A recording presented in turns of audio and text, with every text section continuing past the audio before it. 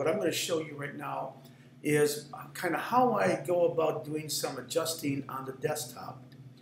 Everybody's desktop, pretty much your computer will have a photo editing program. Most of them all have something bundled with it. It might be a lesser Photoshop program. I have one of the main Photoshop programs. I think it's CC, I think, whatever, I forget what it is, but I just have a monthly fee that I pay to Photoshop, and I pretty much have a subscription to Photoshop. They update everything that that Photoshop has to offer. It just keeps updated all the time. So let's go to one of the best things you want to do, or one of the things you want to do for your images that you're going to work from, is to have them as close to exposure as possible. So when you're out taking the photograph of your particular scenes, let me get a excuse me, let me get a color here. When you're out taking your photographs, look at the scene. Look at the scene without the camera in front of you. Look at it and look at the areas like the areas that are dark. Let me get this adjusted. Let me get my camera here. Look at some of the dark areas in the scene, and also look at some of the lighter areas in the scene, and make sure that let's say the light areas don't get blown out. Here's pretty much a light area. You still can see some detail of the brick in here. This is a light area. You can still see color and detail. In the dark areas, there are some good value ranges. There's middle values and some very dark values. I shot this with my iPhone, and again, what I did is I probably touched, again, your focus area, which will also adjust your little exposure. I probably focused for something like around this here, in a more of a gray area versus a light area, or like this area, or like this area. If I went to this, then all the light areas would get overexposed. And if I went to some of the light areas, then all the dark areas would get completely underexposed. If I tap a middle value area in the scene, then it'll probably help adjust to both of these two extremes, and you will get a much better exposure. Here's now the same scene where it's completely overexposed. Now, if you have a shot like this, you might be able to come back, and of course now with Photoshop, I can come in and make some adjustments. I can go to my brightness, and I can come back and make this a little bit darker. I can bring back those light areas. You can see this got a little bit better from what it was initially. Here it was. It got a little bit more color, and then I can also go back to my contrast and possibly adjust that. That's one way of being able to do it. You can also go through your levels, and I can come in levels and make some adjustments here. But sometimes what I find is if my shot gets overexposed, it's hard to get information back. I would rather, if anything, I would rather go to a scene. I'm going to go back to the initial one I had. And I would rather, if anything, have a scene that is underexposed. If it's slightly underexposed, let's see if I'm going the right direction. Here it is. If it's slightly underexposed, I can always go back in to my programs and retrieve information.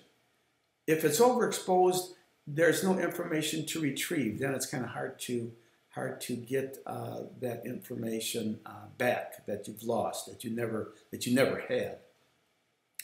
Take multiple exposures of your scenes. That'll help too.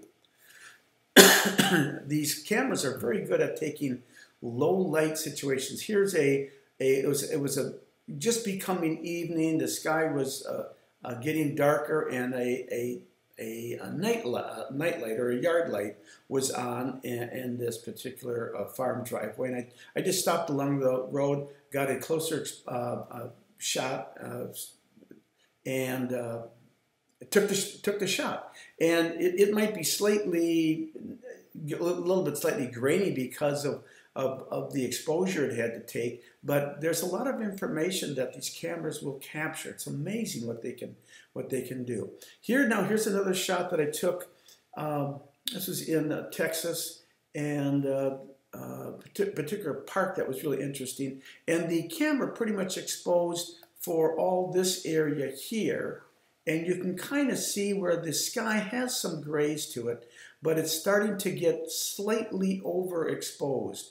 So I can either leave it at, I would rather take a shot like this where all my very important information is exposed properly. And if I'm going to paint from this, I will just make sure that I paint this a little bit darker.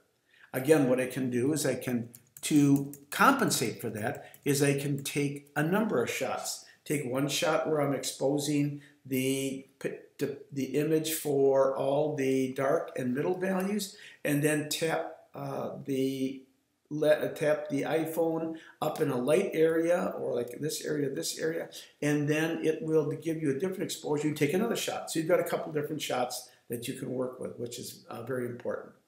Here's a shot that I wanted that shadow information in the front to read. I wanted all this information to read. There's sunlight early in the morning hitting on some of these trees, and then beyond that we have wonderful light and aerial perspective going back here with some grayed blue sky.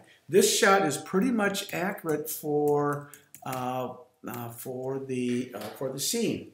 And again, it was, I don't remember exactly what I did, but I probably found the focus to be probably around this area, and then touch the screen. When I found that little sun that gentleman was talking about, I can move my finger and adjust the exposure to get the proper shot. And again, because you're not shooting film or slides, I can do numerous ones. I can go up a little bit lighter, dark a little bit darker, take another shot, come down with my sun a little bit further, take numerous shots so that when I come back, I know I've got something that's going to work, or a combination of them that will eventually work.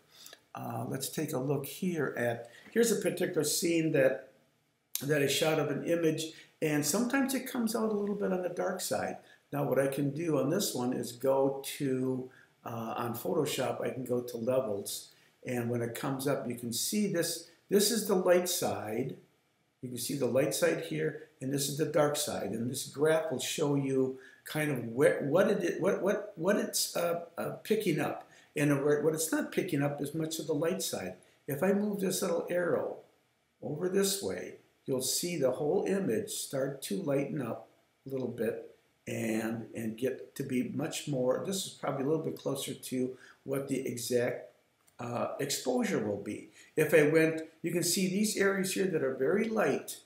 If I go over further, they will get lighter and light, and they'll burn out, if you will. They'll get too light, and they'll become more or less overexposed. But you can see the initial shot was underexposed. I can correct it and get it a little bit closer to what it was by just adjusting. In this case, I went to levels to adjust. So I'm just going to cancel that for right now.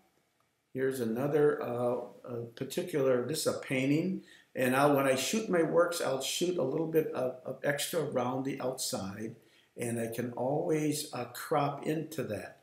If I'm going to do some cropping, crop this into even further, I can go to my cropping tool. This is my cropping tool. And I can say I want to crop into the painting just a little bit.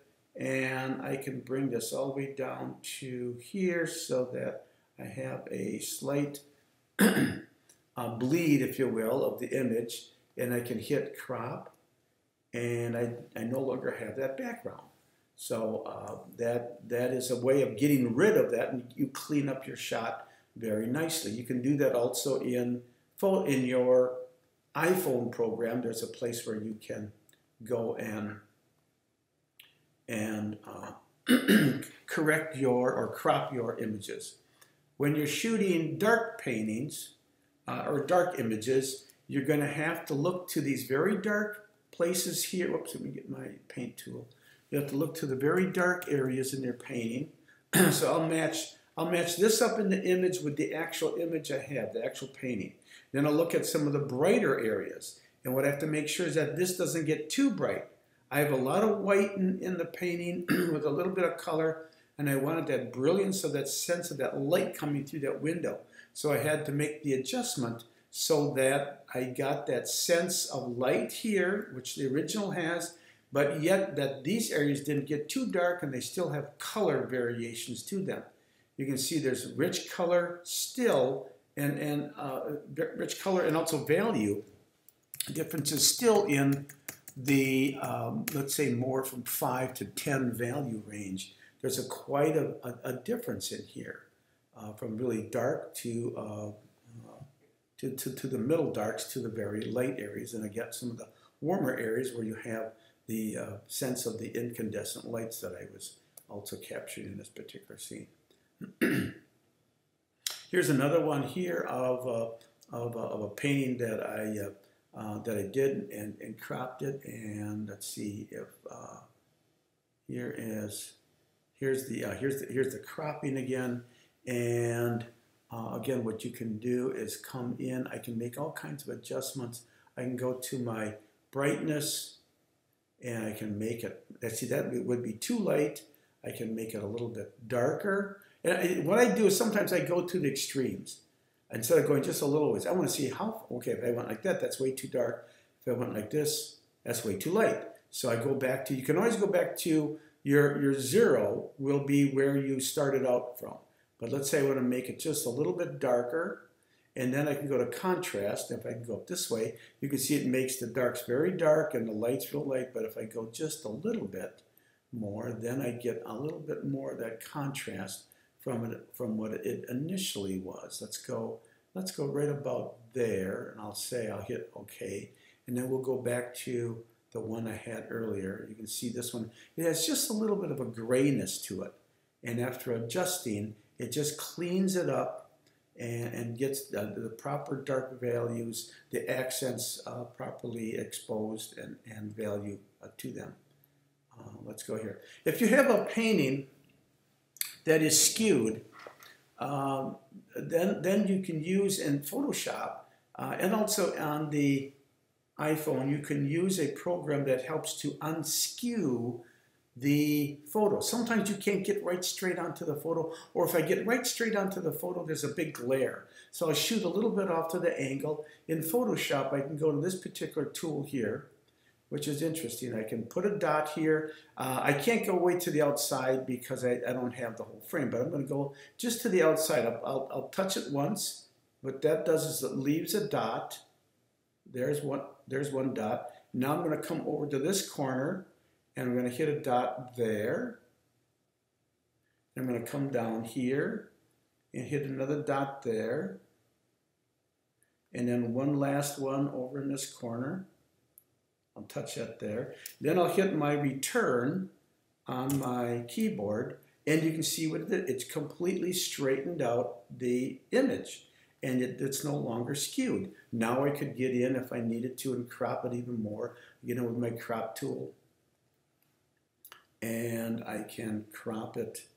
Let's say I want to get the artist's signature. This is a, you can see it's a little bit off. If you sometimes have it slightly off like this, then you can also, let me just get rid of that for right now. You can also, let's say if I wanted to straighten that out, I can go to the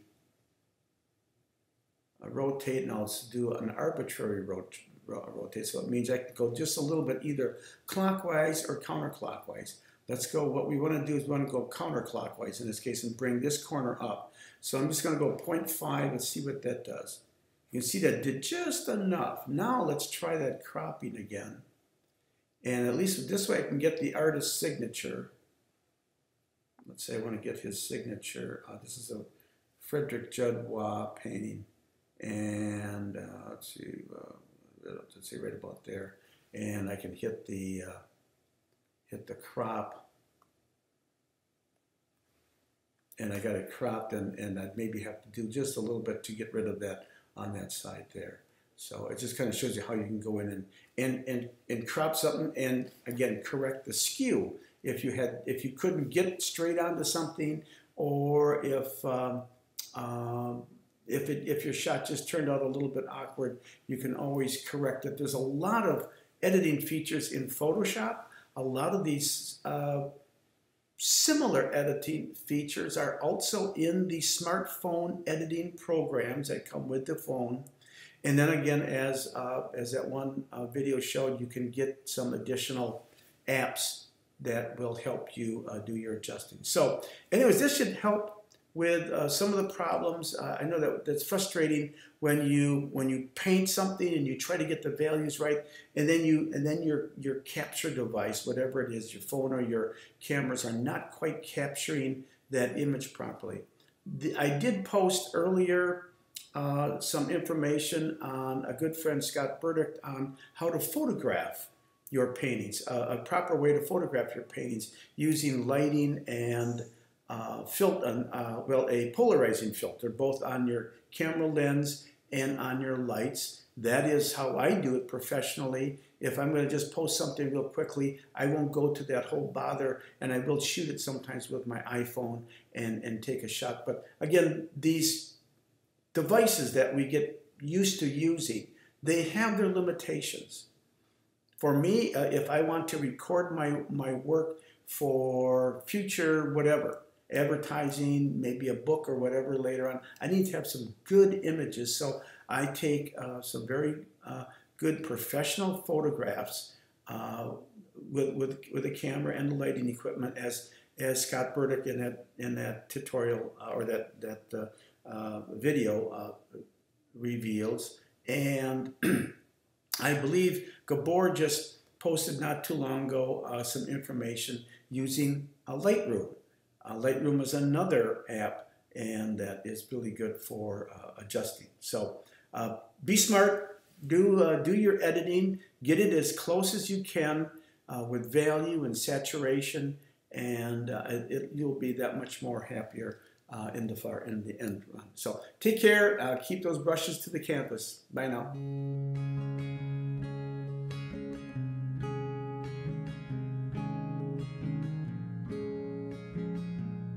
Hi, my name is Kenn Backus, and welcome to this online art instructional course. I've been involved in the arts professionally my entire life.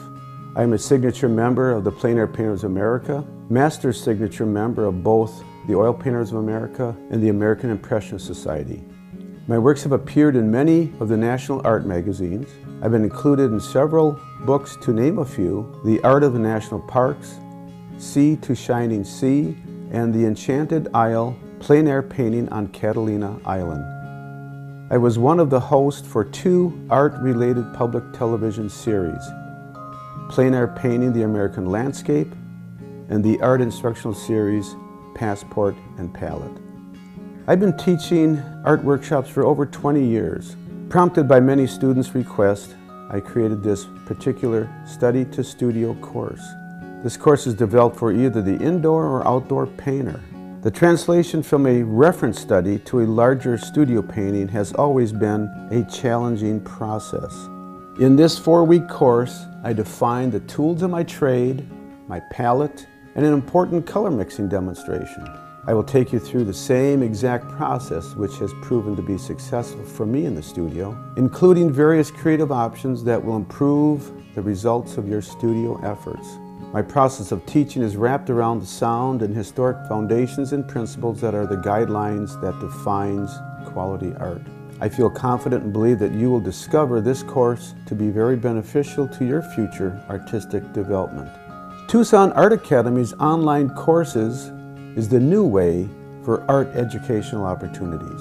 I hope to see and work with you in this new online course.